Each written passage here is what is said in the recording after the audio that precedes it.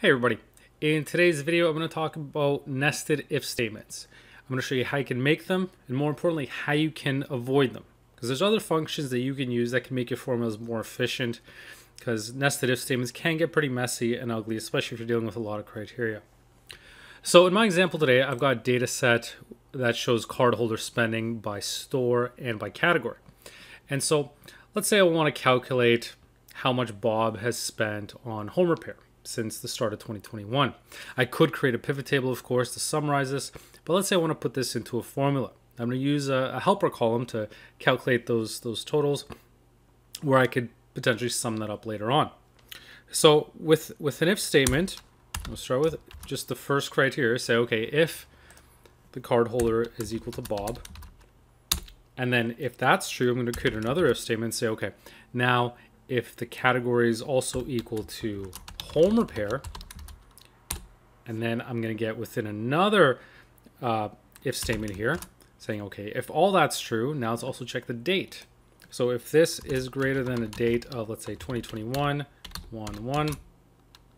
So if all that is true, then we get another value of true argument. In this case, I'm going to set the amount. So I'm going to say, okay, if this is true, and if this is true, and if this is true, then return the value in column E. Otherwise, return 0. So I'm going to close that. But now I'm within this next if statement here. So I got to put that as 0 as well to close that one out. Put 0 in this first one as well. And now I've completed my nested if statement. And it returns the value of $40.66. Now, if I were to copy this down, it's going to apply this calculation to other values as well. And here we can see there was another instance where Bob spent money on home repair.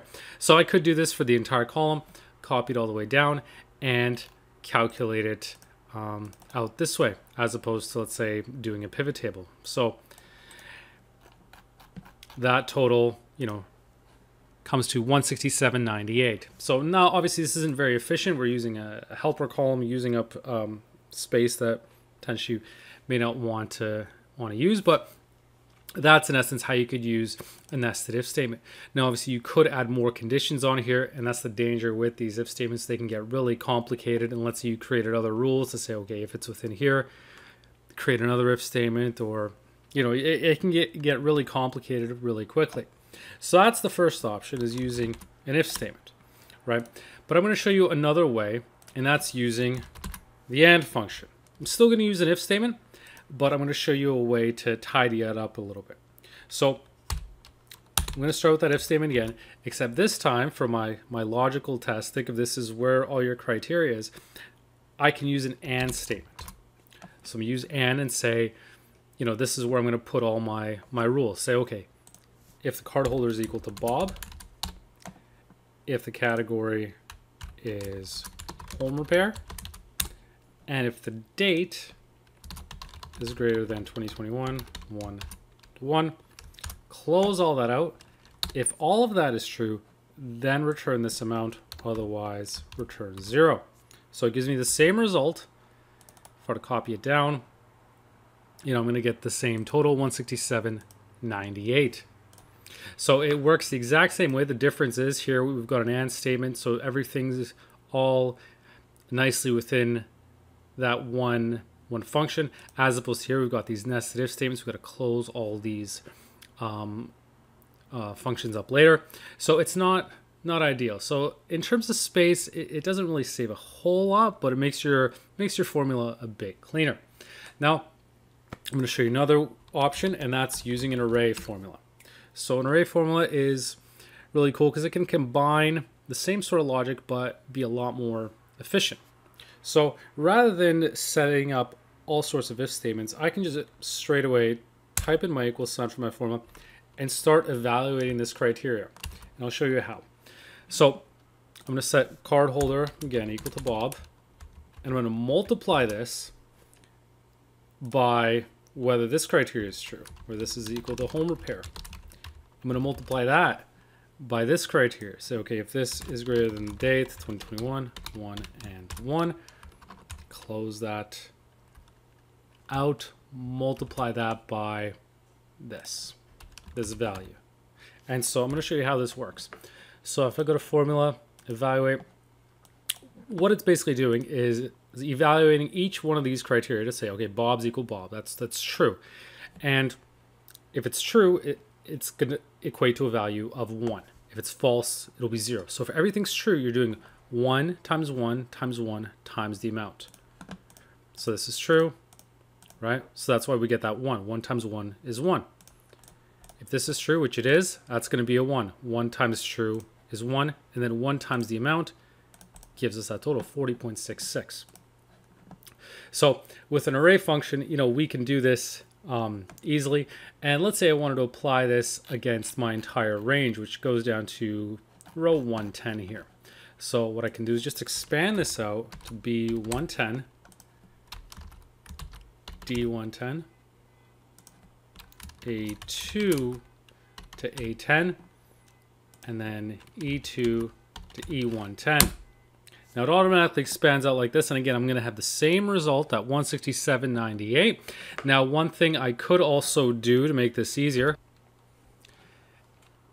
is to add a summation at the beginning of this. So put all this within those brackets, hit enter, and now I've got it all within just one formula.